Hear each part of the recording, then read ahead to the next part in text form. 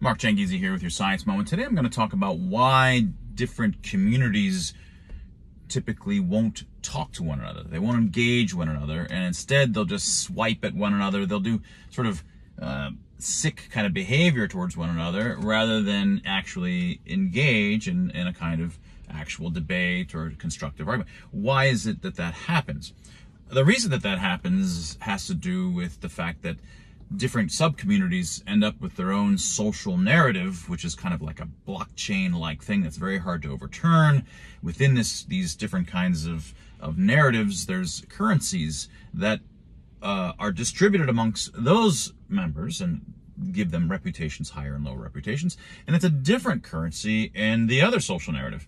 And that leads to each side disvaluing the other side's currency because it has no use or very little use within their own community. So let me give you an example with regular old currency, or something more akin to regular old currency. Suppose that there's two tribes. You've got the dog tribe and the rabbit tribe, and they're constantly debating, or not actually debating, but they're constantly razzing one another about who's faster, who's quicker. And the dog community is really only interested in dog treats. That's their entire currency. It's all based on dog treats. And in the rabbit community, it's just carrots, right? So now they could settle this once and for all by actually just sort of, a debate, some kind of thing that would finally settle it would be, let's just have a race. And they could make it interesting by saying, let's just go do this race and we'll make it interesting. You put up a certain amount of dog treats, you dogs, and we bunny rabbits will put up a certain amount of our carrots, and then the winner will get all of the other person's stuff. Now the problem with that is that the dogs are like, well, I'm not interested in winning your carrots, and the rabbits are like, I'm not interested in winning your dog treats. And even if I was to get your dog treats, there's so little interaction between our communities that there's no currency exchange rate. It's almost impossible. The trade volume back and forth is so low that if I get stuck with dog treats as a rabbit, I can't do anything with it, right? So that's the problem. The same sorts of thing happens in two different communities. What makes people want to engage with the other community is that in arguing with one another, I put up social capital on the line. I make a very strong claim. I say, no, I'm right and I'm very confident, or I think you're wrong, you totally don't know what you're talking about, and you're not confident at all despite what you're saying. Each time I do that, I'm pushing in social capital, and that makes me be somewhat honest because I'm worried about losing it.